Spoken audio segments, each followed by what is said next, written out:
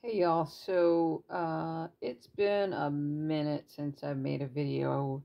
I didn't make one last week because we had a bit of a little snowstorm and the power went out, so we were trying to figure things out as far as having no power. I did get my workout in because the power was actually off for more than like 24 hours, so we ended up getting a hotel, and they had a really nice little gym, so I used their treadmill at the gym. So I did get my workout in last week, and the miles, it was 6 miles. One of them was a magic mile. The magic mile, if you remember, is it's just a basically a quick like mile all out, do it as fast as you can do it, and it's good for increasing speed. So that was last week.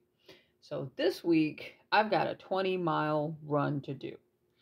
Um, in a marathon training plan, you're going to have some week with short runs, some week with long runs, and this week is a long run. So I thought that I would focus this video on how I'm going to stay hydrated on this long run that's tomorrow.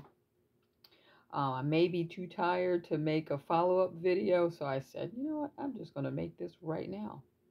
Okay, so I've had this hydration pack for years. It has to be well over 5 years, I would say.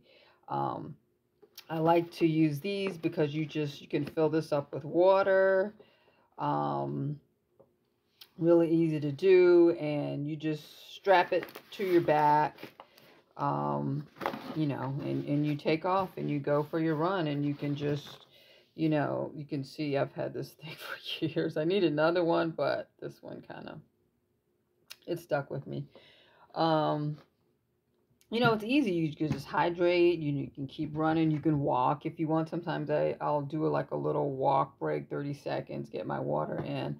But there's like a little pocket on here too. So if you like to keep hydration, and or like little energy gels, you can do that.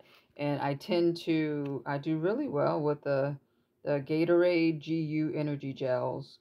Um, Plus, they give a ton of them out, during races and at the events before races. So I've gotten really used to the Gatorade GU one. So I usually, I can stuff a gel pack in there. If you don't know what that is, it's pretty much goo. It's like, it tastes like, a glob of sugar, to be honest. And it's very, very gooey. It's basically, it really tastes like a glob of sugar. It's got a lot of carbs in it. It's got sodium in there. It's got potassium. You just get a quick boost of, all of your electrolytes. This one even has like some amino acids in here. This is like the first time I've had one that's thrown in some amino acids. And some of them have a little bit of caffeine too, which is, pretty usual for um, energy stuff for running or workouts, if you did not know that. Also, this is water in here right now, but I'm going to be adding Gatorade to it. Again, like Gatorade works really well for me, so I'm going to be adding Gatorade to it. And actually, I even have a gnarly pack here because this Gatorade is kind of small. It's a 20 ounce.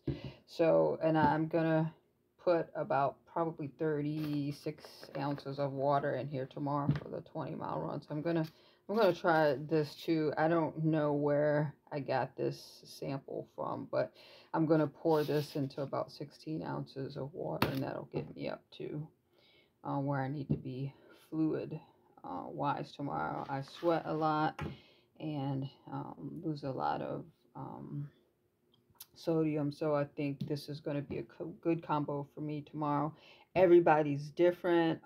When you're doing long runs, the best thing to do is really to play around with different type of energy fluids and gels and tablets, all this stuff that they have out there. Again, I've been using Gatorade pretty much all of my life. It works well for me, so I generally stick to that. Let's see. Generally, how much fluid do I need? That's a big question people ask. I would say um, all of the research, the literature. I'll say American College of Sports Medicine because those are the folks that I was always taught to go by, and that's pretty much my governing body too.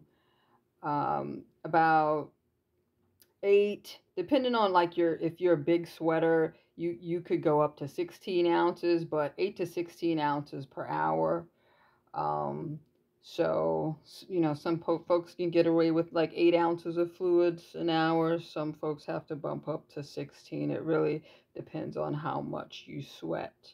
You really don't need to do fluids while you're working out unless your workout is longer than like 45 minutes or an hour. But of course, this one's going to be super long for me. I'm going to be running for over 4 hours, to be honest. So I need lots of fluids. So if you have any questions about hydration when you're doing really long workouts, feel free to drop those questions in the comments below. I would be happy to help share what I know, tell you what's worked for best for me, what hasn't worked best for me, and if you have some tips for me, share them with me as well. I love to learn something new every day. So until next time, or maybe even tomorrow after my run, if I'm not too tired, I'll give you an update.